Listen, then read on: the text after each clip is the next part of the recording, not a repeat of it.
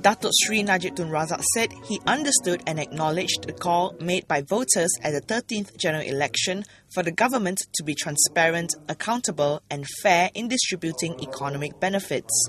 The Prime Minister said that in charting a course towards sustainable economic growth, he would work to ensure that no one is left behind in sharing the fruits of the country's national successes. I wonder if there is any indication that the markets prefer our economic agenda over the opposition's. It was tempting to see the rally as an endorsement of the path we have chosen for Malaysia. But it was also an expression of relief after a year of growing uncertainty. Political risks had eased.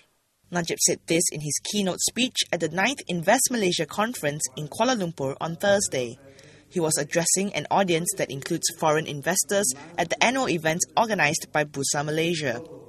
Najib pointed out that market confidence in the government remained strong despite the outcome of the keenly contested 13th general election. This could be seen in the biggest one-day gain recorded by the KL Composite Index, which surged by more than 100 points after polling day on the 5th of May. I understand and acknowledge the message from voters that as we proceed along this path, we must be transparent and accountable, and the benefits of economic transformation must flow to all Malaysians. I will work to ensure our national success leave no one behind.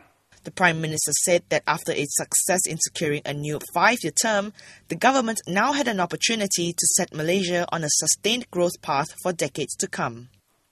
As we approach developed nation status, it is time to reflect, to ask ourselves, where next? The conversation is less about one economic indicator, but more about how we can build sustainable economic growth, about where we should position ourselves in Asia and a global economy, and how we should respond to the geopolitical rebalancing